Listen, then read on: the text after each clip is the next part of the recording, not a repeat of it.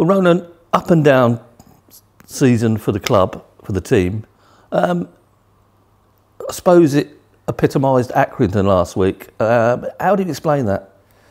It's a weird one, to be fair, isn't it? As went off, obviously, the start of the season, we went off on a sticky patch, really. The first 4 or 5 games, probably you could say we didn't play well, yourselves or the fans or whoever, but I think it was due to confidence levels and new players coming in and still getting used to the way we play and perform, maybe. But you could say about Accrington Stanley as well. They played well. We didn't match them, obviously. We didn't match them in midfield. We didn't match them at the back. We didn't match them up top either. So they played well. They deserved to win, obviously. But yeah, we took the lead, obviously. But no, we weren't good enough on the day, and that just shows from the start of the season. But you could say before that game, what is it, 10, 12 unbeaten or whatever it is. But no, we come back from the start of the season, done really well, obviously, and now we just got to focus on the next game. Put that one to bed now and focus on the next and the next after that, and hopefully we get a win.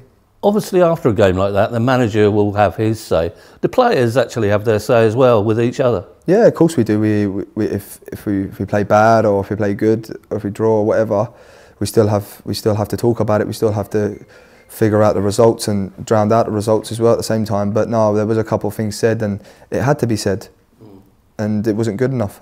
So now you see we're working hard on the training pitch all this week, and we've got a massive game coming up Saturday, and hopefully we can prepare properly and repay the fans, them travelling fans that came and seen a bad result and seen us play bad. So hopefully we can give something back to them as well.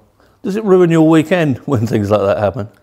To be fair, it does, yeah, because you like last week we worked all hard last week, and it's what 5.5 hours away, and you want to obviously win the game and be happy on the way home then, but it didn't happen, and everyone was on the bus and not very happy, not very speaking for about an hour, 2 hours, and then it's all forgotten about really the next couple of days because you're focusing on the next game, obviously, and the gaffer touched on that as well. It's not about that game now, it's about the next game, and we've got 3 big games coming up now, and there's loads of games coming over Christmas as well, so we just need to keep going now and put that one behind us.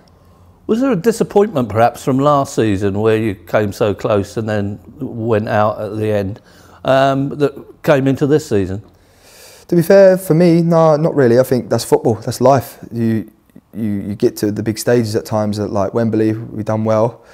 We won that, obviously, that was a good day out and stuff, but we get to the playoff semi-final, we should have beaten, we battered them obviously at home, and we didn't get the result we wanted. But no, I don't think as a player, the fans might say it, but as a player, no, it didn't touch on me, to be fair. It's a new season, you put that to bed, like I said, and you focus on the new season to try and get promotion or whatever you want to cup finals. But no, it didn't play a part, really. Talk about team, let's talk about you. Last season, you were pretty much unknown and you came in and took off like a train. This year, you sort of taken off in the middle. Yeah, I think it was due to, like last year, I come in, I wanted to show what I was about. The fans didn't know me, no one knew me, so I wanted to stamp my authority, as you say, and I wanted to give something back to the gaffer for bringing me in, giving me a chance, obviously, and I did that last season. But this season, I think it was due to confidence at the start. We wasn't really playing well, my confidence was down as a player, and I tell you that straight up, it was due to confidence to me. It wasn't because I was tired or whatever. I'd done a pre-season as well. I was obviously fit the whole way through. It wasn't to do with fitness or tiredness, it was just confidence levels really, and now you're seeing that my confidence is out there now, and the boys' confidence as well, and we were 10 unbeaten before Accrington Stanley, and now we've got to do the big run again. When you're going through that spell, sometimes the crowd can't be that sympathetic, can they? Does that rub off on you? Sometimes as a player, yeah, especially when you're playing at home, 18, 19, 20,000 fans, when you want to play your best, we want to play our best, and when we do, the fans are always on your back, like cheering the whole way to 95th minute, from the start to 95th. But when we wasn't playing well at home, sometimes they would get on our backs. But the last 4 or 5 weeks, they've been brilliant at home because we've been unbeaten, we've been getting good results, and it gives us a boost as players, because we go out there and think, wow, they're really coming here to support us today, and we want to give them back something as well. We want to give them a good game, and we want to get a result from them. Going back to, you say, when you came here that you were pretty much unknown. Did you use that to your advantage? Because players would have known little about you as well.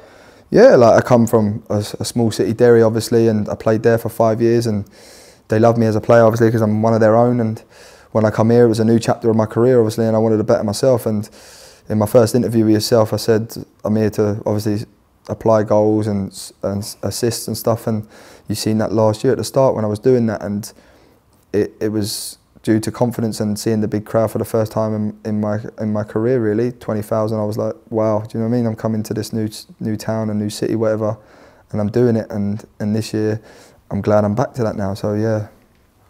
Was it a case of opposing players then got wise to you and said, hold on, we've got to stop this chap? Yeah, to be fair, they obviously didn't know me. I was raw to them. They didn't know what I was capable of doing, and that was give me an edge in the game, really, the first probably 6 months. And then now you can see they're doubling up on me, but you just got to know your next pass before the ball even gets to you, and now you just got to do movements and stuff like that to get away from players, and yeah, that's it now. Do you see now getting back into the Ireland team as your next challenge?